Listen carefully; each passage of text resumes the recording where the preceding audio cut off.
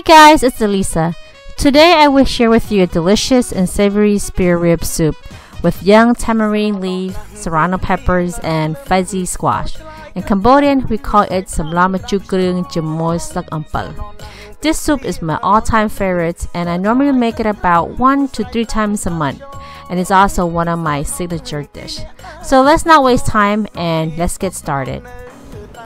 Okay, first we want to pick the young tamarind leaf by only taking the tender parts, and once you pick all the tender parts, we're going to give it a good clean under cold water. So that's the first thing you want to do. And then after you finish cleaning your tamarind leaf, next you want to start by cleaning your fuzzy squash. You would need about 1.5 pounds of the fuzzy squash. You just use a peeler and peel the skin, and then cut it in half. And then after that, I cut it in 4 sections, and then another section. So you want to cut big side. When you cut big side, it will hold its texture when it cooks with the soup. And then next, you're going to clean your serrano pepper. I just remove the stem and I do not cut it. I just cook them whole like that, because if you cut it, your soup's gonna be spicy. But if you want it to be spicy, go for it. And then here I am cutting the pork ribs. You want to use a big butcher knife and just give it a strong one-time whack. So maybe 1 or 2, depending on how strong you cut it. You gotta be careful with your finger too, because I heard story some people cut off the finger. So yeah, be careful. And then, well, you see extra meat like that, just cut it into small pieces. There you go. Yeah, put it in the bowl. And once you finish cutting all your meat, then we are ready to cook the samlam chu krung, or you want to call it soup, whatever you want to call it. Start with about 4 tablespoons of oil, and you want your pot to be hot. And then once it's getting hot, you can see the smoke or the steam or whatever you want to call it. And then you can add in your curry paste. I use 1 cup of curry paste. And you want to learn how to make the curry paste, you can check my video playlist, or you can also search other people's channel to see they can make how to make it. So basically, this is the Cambodian essential ingredients for all cooking, or for not for all cooking, for most of the time cooking.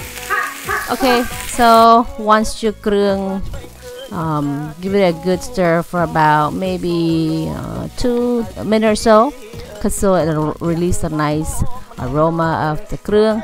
Then add in your pork ribs. There you go. And then you're gonna stir fry this.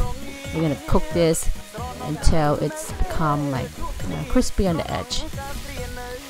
Okay, continue to stir fry this, and oh yeah, don't forget to turn on your fan, so your whole house doesn't smell like chakrung. Yeah, this is my favorite soup. Like I said before earlier, I make about 1 to 3 times in a month, depending on my mood. If I want to cook or make dinner or so, this is my kids' favorite request. They love it.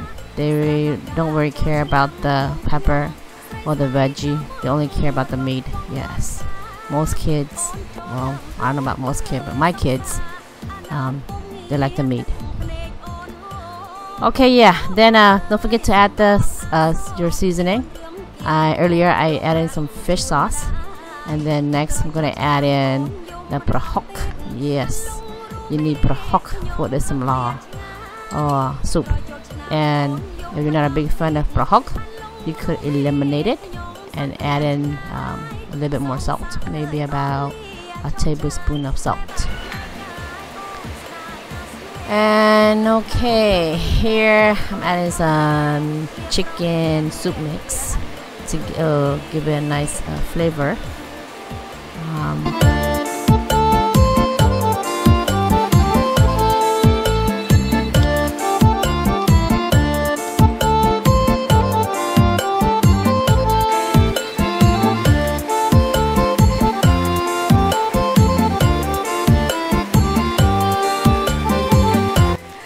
Okay, so here I'm gonna add 1 package of the tamarind soup mix. You can use any kind, but if you like to give it a good taste, delicious soup, use the brand that I show you.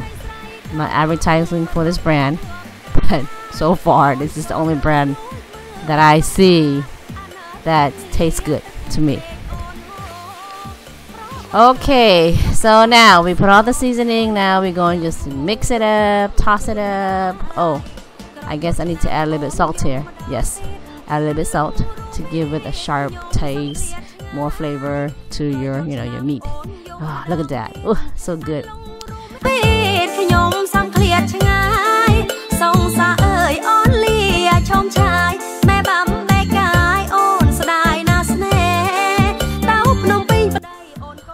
Okay, so when your meat is cooked, now we add in the serrano peppers and then the fuzzy squash.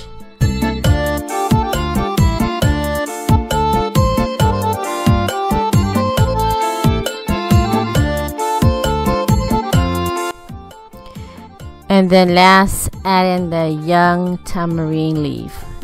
Yes, this is very fresh. I'm so happy that they sell them. And if you ask me where I get them, if you live in Stockton, I got these from Super King. Yes, Super King, the one on El Dorado. And I don't think they have it all the time. They only have them if they're in season or once in a blue moon. You will see it. So if you don't have the fresh tamarind leaf, you can use the one in the jar. It tastes about the same, not quite the same, but it tastes similar. So yeah, you'll find out when you cook the fresh one and the one in the jar. But I prefer the fresh one. It tastes better. But if you don't have it, like I said, you can use one in the jar. It will work. And once you add in the tamarind leaf, you give it a good mix, then add in the water. You want to pour the water just to cover the meat and the veggies. You don't want to overload with water, because then your soup will taste watery, and that does not taste good. Okay. Okay, so we're almost done. Just be a little bit more patient. If you want good soup, you gotta be patient. Okay, so now once the soup comes to a boil, like the one here in my video, see all that bubbling? Yes. And you're gonna cook this until your vegetable become tender. How do you tell when it become tender? You can use a fork and poke through it, and it's go through and it's soft. Yes, that's when you know your soup is cooked. And once it's cooked, turn off the stove. Let it settle for maybe 2 minutes or so. Or if you can't wait, you can just scoop it up and serve it. This goes well with steamed rice. Okay, so now my video has come to an end. Thank you for watching. I truly appreciate all my viewers who have support my video, and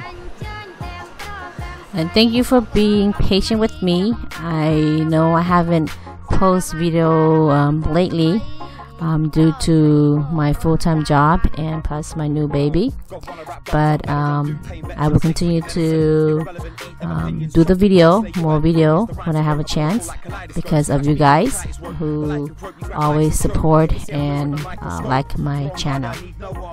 Okay, that's enough of my talking, so I'll catch you guys next time on the next video. Okay, take care and see you later. Bye bye.